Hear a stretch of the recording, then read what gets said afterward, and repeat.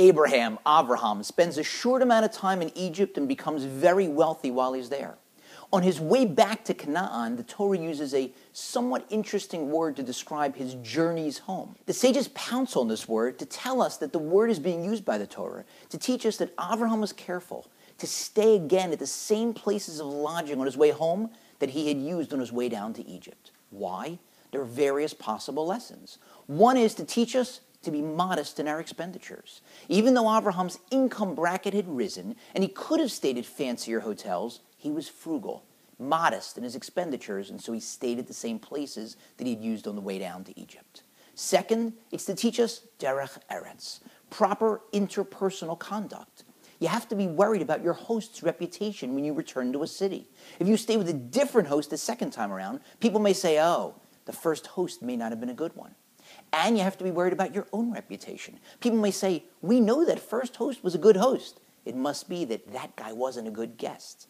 And a final possibility? Some say there was a practical reason. Avraham was too poor to afford the room rates at the inns on the way down to Egypt.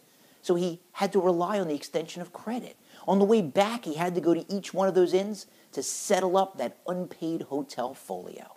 But one commentator cries foul with that explanation. He says it doesn't make any sense. Avraham was poor, but he wasn't penniless. He would have had enough shkalim or dollars to buy a room on his way down to Egypt. And who would have extended him credit? He was that wacky-sounding guy, always talking about God in a pagan world and about how God had created the world and you had to worship him. No one would have given him a free room on the promise that when I return from Egypt, I'll pay for the room. Sure you will, buddy. Many years ago, I was taking the deposition of a driver who had run over and killed a man whose estate I was representing. And so I asked the driver at the beginning of the deposition, what do you do for a living? He said, I'm a minister. I got a little worried. A jury could sympathize with a minister. I said, where's your congregation? He said, I don't have one. I said, so where do you minister? He said, well, I'm an open-air minister. I go to subway stations and I set up my table and I put my Bible on top and my pamphlets and I minister to the people who walk by. So I said to myself, I don't have to worry. People are going to think this guy's wacky. And I hate to say it, but that's kind of like what Avraham was at the time, an open-air minister. But he had it even worse. He didn't even have the Bible because it wasn't written yet.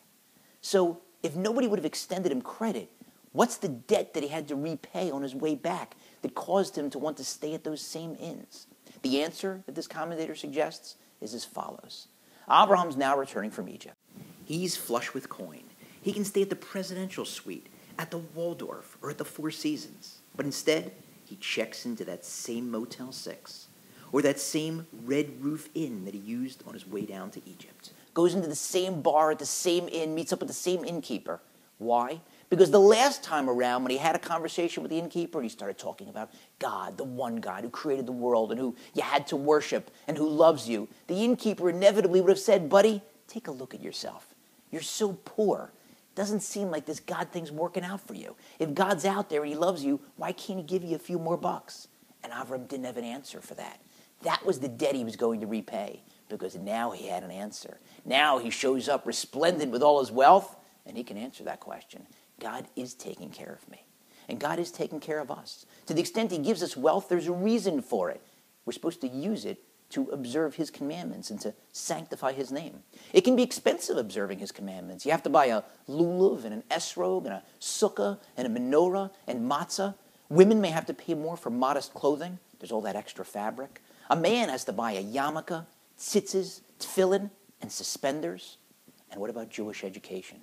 Tuition is very expensive. It can lead to tough questions, even fights among parents as to what extent to spend money on Jewish education, if at all. But if you remember that the reason God gave you that income in the first place was to spend it on that all-important Jewish education, the one thing that can ensure that the Jewish people will continue, then maybe it makes that question easier to answer. And to the extent God may not have blessed you with wealth, well, there are other definitions of wealth for which we have to be equally thankful. Here's a fantastic one from a Holocaust survivor. I looked for a rich girl. She has to be rich. Because? Because I don't have anything.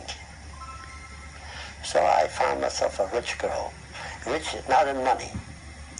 She had, thank God, she had a family, she had sisters and brothers, which I call it rich.